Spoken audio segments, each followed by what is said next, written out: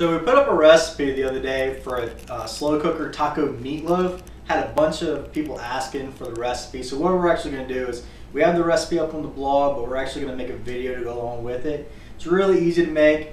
You go ahead and you mix the ingredients, and then you just put it on the slow cooker for 3 to 4 hours, 3 hours on low, and then you open it up, put a layer of the ketchup, hot sauce, and brown sugar on top, spread it over evenly, then let it cook for another hour. So 4 hours total, but it's a really flavorful dish. The salsa, the taco seasoning all come together. Basically tastes like a big taco, but it's a nice meatloaf. It's flavorful. We're actually going to show you how to make it a little bit less on the calories and the fats, because what we're going to do is instead of the 2 pounds of lean ground beef, we're only going to use a pound of it, and we're going to use a pound of a lean turkey breast. Kind of cuts down the calories, the fats, cuts down on a little bit of everything to just make it a little bit healthier than the regular recipe. But hopefully you'll enjoy it.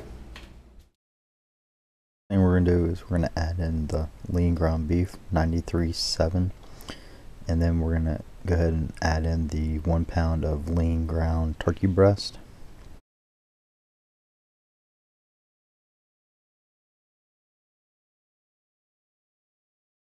Next we're going to add in the salsa, either picante or chunky. Either way you want to go, it adds a nice flavor to it. Just pick a salsa that you think has good flavor that you'll enjoy inside the meatloaf.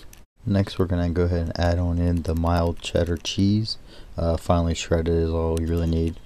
About a cup of it, and that'll give that nice cheesy flavor. We're going to add in the taco seasoning. Any kind you want, it doesn't really matter, store-bought brand or designer like Taco Bell. Then we're going to mix in 2 eggs into the mixture to kind of make it moist and bind it all together. There is a cup of crushed Tostitos chips, and they're going to mix it all together. What we went ahead and we did is we lined the inside of the crock pot with aluminum foil, then we put the mixture in a loaf type form inside of the liner. So you're going to go ahead and cover that mixture in the crock pot, let it cook on high for 3 hours, and while it's cooking you can go ahead and prep the ketchup mixture that's going to go on top after the 3 hours is done. So what we have here is we have a cup of the ketchup, we have 3 tablespoons of the hot sauce, and then we have 4 tablespoons of brown sugar.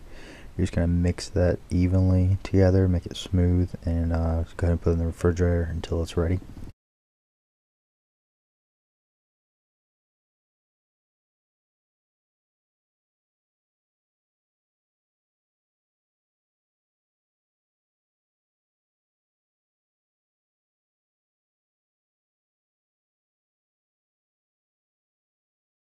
So when the 3 hours is up, you can go ahead and take the lid off. You're going to pour on top the ketchup mixture, cover the whole top of the meatloaf, and then you're going to go ahead and cover it back up with the aluminum foil. Put the lid on it, let it cook for another hour, and then it's almost ready to be served.